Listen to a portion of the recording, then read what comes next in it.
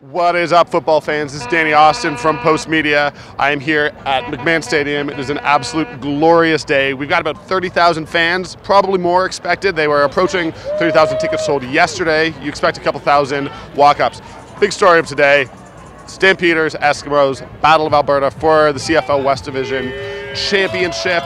The real question, if you're a Stampeders fan, is which team shows up. Is it the team that lost 3 in a row when the stakes were incredibly low, when the West Division was wrapped up at the end of the season? Or is it going to be the Stampeders team that was basically dominating everyone prior to that 3-game losing streak? If you want my opinion, you've got Markway McDaniel back, you've got Roy Finch back, you've got Jagarrett Davis, you've got Charleston Hughes.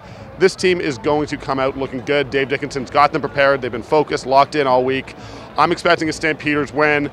I'm sure no one in Edmonton is going to like to hear that, but I have a feeling what we are going to see is a Stampeders team rolling out a full playbook, and they are just going to be dangerous, dangerous, dangerous in a way that we haven't seen them for a couple months. Either way, game's about to start in an hour. I got to get to work. Thank you so much for watching. Have a good one.